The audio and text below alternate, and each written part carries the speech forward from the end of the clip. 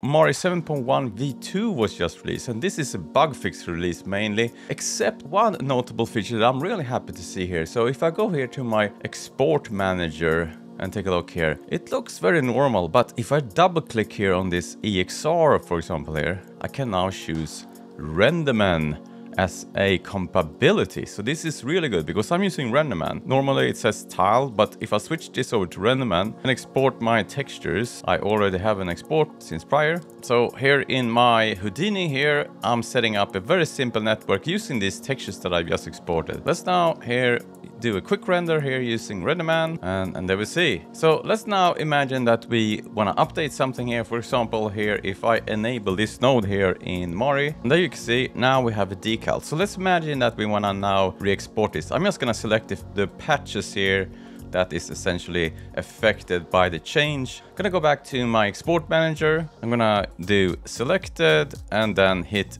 export current, and I'm gonna overwrite here. And there we see, now it's exported, and we can see here nothing happened. And that's because Renderman is essentially caching its render input when you're rendering in Houdini. So you need to do a restart render. So this is really good. Prior, I had to take my textures into the texture manager in Renderman as an extra step to see my change. Now I can do my change and it will instantly update even while you're rendering like this. So this is a really great addition, especially for me that's using Renderman.